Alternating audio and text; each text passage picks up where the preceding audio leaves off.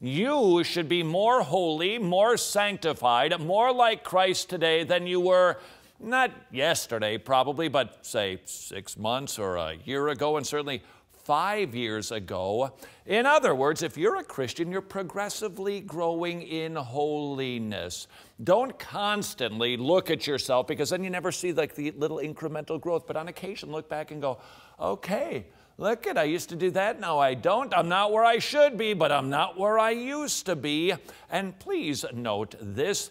If you have been persuaded, don't do any fruit counting. Don't worry about it, because after all, you can be a carnal Christian. Dr. R.C. Sproul has some words for you. One of the great and ghastly errors, not just error, but heresies, that permeates the evangelical world today is the doctrine of the carnal Christian.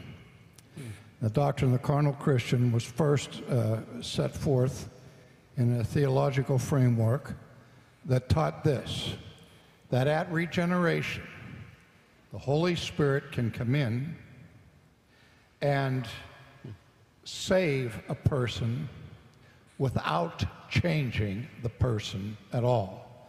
There had to be a second stage where there was lordship introduced on the throne of the soul, where for a person to be spirit-filled and so on, and not be carnal. But the idea was that you could be a believer and be altogether carnal. Now, the Bible says we are carnal, we're sold unto sin, and as long as we're in this life, we still have a certain fleshiness that accompanies our walk as Christians. But if you're 100% flesh, 100% carnal, you're 100% unconverted. But this is an excuse for people to say, well, I answered the call, I raised my hand, I signed the card, made the pledge, therefore I'm saved.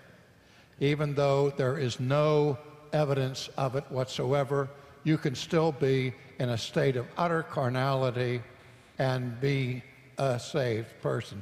John MacArthur wrote the definitive work against that. Thank goodness for that, John, that you stood up into that battlefield, which was so vital, because otherwise you have multitudes of people going back to 1969 who are saying, Lord, Lord, and Jesus is going to say, please leave. I don't know who you are, you workers of lawlessness or iniquity. Because, am I going too fast? There's no such thing as a totally carnal, converted person. If you have been living carnally, persuaded of the lie that you can be both carnal and a Christian, let me use the law of God to change your thinking.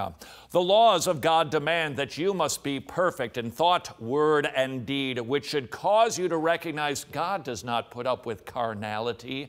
In your flesh, by yourself, that is all you are, a lawbreaker who cannot earn God's favor, and he will not tolerate sin. And that leads us to the gospel, which says Jesus died for sinners. If you have been a carnal Christian, all you've really been is carnal. And if you would like to have your sins forgiven, then look to Jesus, who will save you from your carnality. Repent and put your trust in him today.